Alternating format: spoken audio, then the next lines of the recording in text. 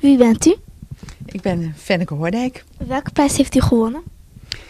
Ik kan niet zeggen dat ik een prijs gewonnen heb. Maar toen ik dit idee aan Rotterdam gaf, toen was er een ideeënbeurs. En toen heb ik de ideeënbeurs mogen openen.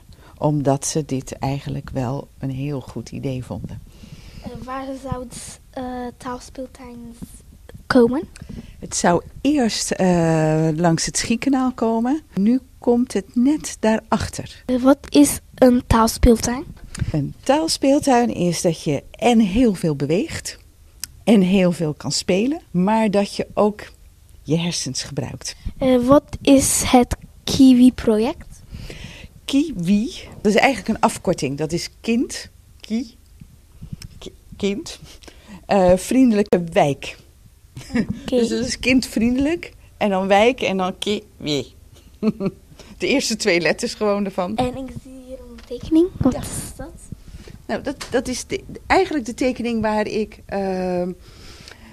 toen naar de minister ging. Minister Vogelaar was dat toen. En hier zie je allerlei ideeën voor zo'n taalspeeltuin. Ik heb het in de vorm van een boot gedaan, omdat ik toen nog dacht, dat komt aan het water. Hier bijvoorbeeld, dat staat weliswaar buiten de boot, maar dat wordt op dit moment gemaakt. Dat is een wiskundeboom. Want ook als je rekent, heb je taal nodig. Ik zie allemaal tekeningen, maar dan heb ik ook een vraagje. Wat is dit eigenlijk? Dit is eigenlijk een stukje voor de ouders. Ik denk dat het leuk is voor vaders en moeders om gewoon in de speeltuin te zitten. En wat kan drinken en misschien hebben ze lekkers meegenomen. Nou, dan ben je hier lekker aan het spelen. En zo nu en dan ga je terug naar je moeder of je vader en dan eet je wat.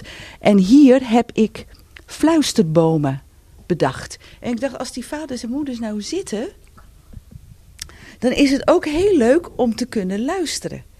En dat wordt op het ogenblik gedaan.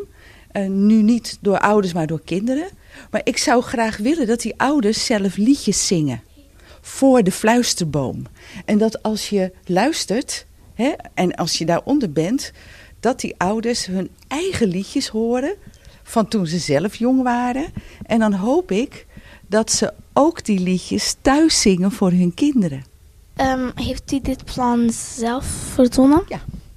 Ja, dat heb ik helemaal alleen verzonnen. Heeft niemand u geholpen? Nee, eigenlijk niet. Ja, het helpt natuurlijk dat ik Nederlands gestudeerd heb. En het helpt natuurlijk dat ik goed kan tekenen.